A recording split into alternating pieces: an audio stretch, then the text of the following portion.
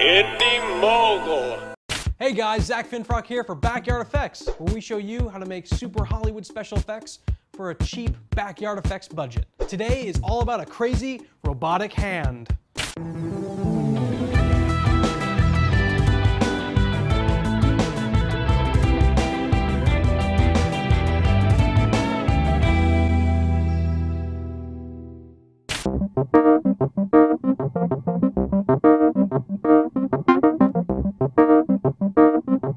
Alright, you guys know the scene in Terminator 2, Judgment Day, when the Governor cuts his skin and reveals that cool robotic hand?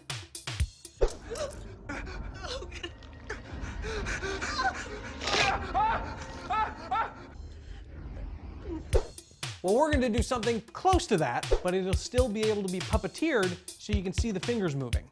Get ready for this build, because it's going to be pretty technical. Hey, Puppet Zack, spin the wheel so we can get this build started. Let's do this.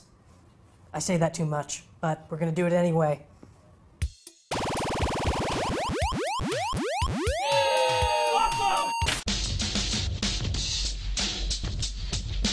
Fishing line, display wire, 1/4 inch and 1/8 inch PVC pipe, elastic, tape, 45-degree angle PVC connectors, T-shaped PVC pipe, spray paint, random Tupperware containers, Dremel, hacksaw, pliers, a hot glue gun, and a drill. This build's difficulty level is 8. Simple time lapse. Woo! The first thing I did was measure 1.5 inches for the section of fingers for the robotic hand. Then I cut each piece off with the hacksaw. My robotic hand is only going to have 3 main fingers and a working thumb. Next, I cut each joint piece using the 1/8 inch PVC pipe. I eyeballed about 1 inch in length for each piece. Here it is all laid out to where each piece is going to go. Now I had to cut a 45-degree angle onto each joint section. At first I started using the hacksaw, but then I realized the Dremel tool would make it much easier. I had to do this for every single joint section. Then I took the Dremel tool and sanded around the 1/8 inch PVC pipe sections so they were rounded and almost circular around the entire thing. The next step is to drill into every single piece. Each section piece gets drilled on both ends, and then each 1/4 inch PVC pipe gets drilled in right next to where the joint pieces go. Now before I could start assembling the pieces, I needed to cut my strip of elastic that will give the finger tension to stay straight. First thing I did was put the piece of elastic through the bottom piece of the finger and wedged it in between the 45-degree angle PVC pipe and the finger joint itself. Next, I took the display wire and cut 4 small little pieces that I'll actually use as the hinges for the finger joints.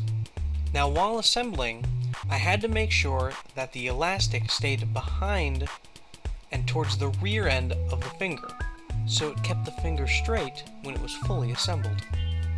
As I would put each joint in, I would slide in a piece of display wire through the holes I drilled, and then bend the edges so it would clamp together. Once I got done assembling the last joint, I pulled the elastic tight, bent it over the edge of the PVC pipe, and then took a piece of tape and wrapped it around, securing the elastic strip. And then I cut away the excess strip from underneath the tape. Then, after drilling a small hole on the inside of the finger, I fed in a piece of fishing line throughout the finger itself.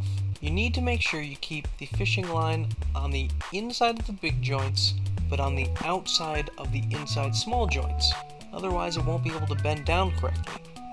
Once I did that, I tied a knot through the hole that I drilled in the front of the finger, and I've got a working, puppeteerable robot finger. Then it was time to repeat for the rest of the fingers. The next step was the base of the hand. I took the T-shaped PVC pipe and then used 1/4 inch PVC pipe scraps, made marks in the T-shape, 4 holes, drilled into the T-shape, and then made sure the holes were just big enough to fit the scrap pieces of 1/4-inch PVC pipe in. Then, I just put the robot fingers right on top of that. The thumb itself was a little tricky, but with a little elbow grease and some engineering, not to mention my drill and a screw, I was able to secure that on one of the holes on the side of the T-shaped PVC pipe. For my robotic hand, I wanted to go with a big, bulky feeling, almost like Hellboy's arm. So, using a trash can and a couple Tupperware bins, I was able to cut, then hot glue a nice little housing for the hand for the puppeteering. I made sure to do a cool robotic design with the way I cut the Tupperware and trash can. One of the key parts to the puppeteering housing is a bar inside of the container that allows the puppeteer to grip onto the robotic hand, but also be able to puppeteer. All I used was a scrap piece of the 1/4-inch PVC, cut a piece lengthwise just long enough to wedge inside the larger area of the puppeteering housing, and then drilled 2 screws from the outside in to hold the PVC into its place.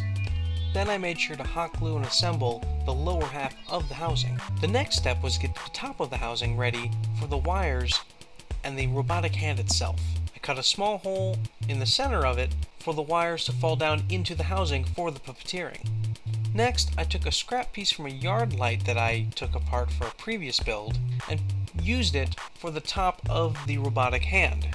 After that, I took the wires of the PVC pipe and made rings at just the right amount of length for when I feed them into the housing, they're just long enough for the puppeteer's fingers to reach onto. Sometimes the actors aren't going to be able to grab onto the rings, especially when they're not going to be able to see them. I cut a square hole onto the side of the puppeteer housing itself, then added Velcro to each side, and then a scrap piece from the garbage can as well. One of the last steps is to decorate the puppeteer housing. The last step is the painting, and then you're done. Now, like I said earlier, even though this isn't technically the Terminator robotic hand itself, it still uses the same principles of the puppeteering. And the same thing goes for the Hellboy right hand of doom in those movies. Every time you see a robotic hand that's bigger than a normal glove, or an alien hand, or anything like that, it usually uses this style of puppeteering.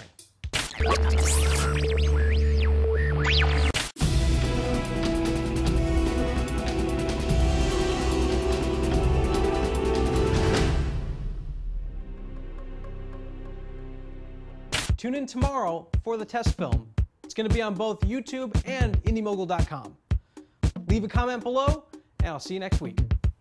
Before you shoot, make sure your actor knows what he's doing, because if you just whip it out there, your videos will suck.